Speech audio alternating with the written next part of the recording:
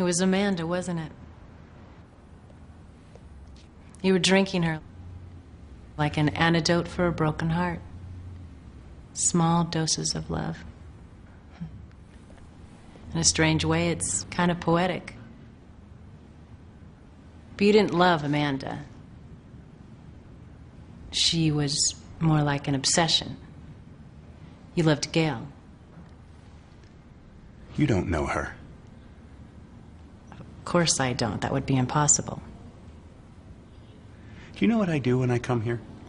I come to this office and I stare out the window. Wade, do you know how you got here?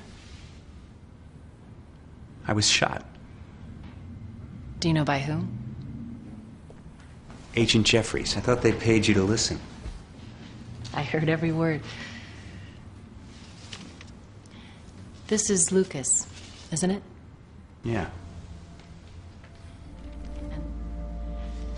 The hospital turned over all your personal effects to me the night that you were admitted for psychological evaluation.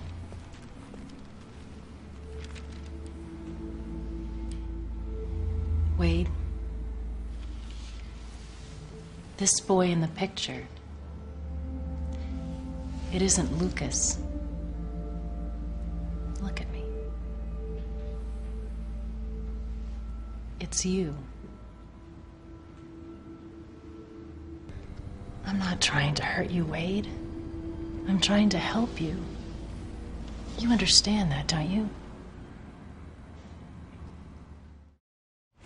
Hi, honey. I have to go. I left the rest of her medication in the kitchen, okay?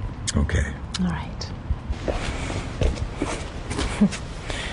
It's so nice of you to read her stories and spend time with her. It's been really rough on her since she lost her husband. That's the least I can do, Francie. Hey, Nick. Hi. Yeah. So how things go with your banker? They turned down the construction loan. Oh, I'm sorry, Nick. Roll with the punches. Yeah. Right. Right. Well, I've got some good news. Yeah? I got a job offer. Where? What school? It's San Jose. San Jose's 6 hours away. Okay. You know, 12 years I've been coming here, and I haven't told anyone, not even my clerk, where I was going. How did you find me? Well, if it'll make you feel any better, it wasn't easy. Well, what can I do for you, Nash?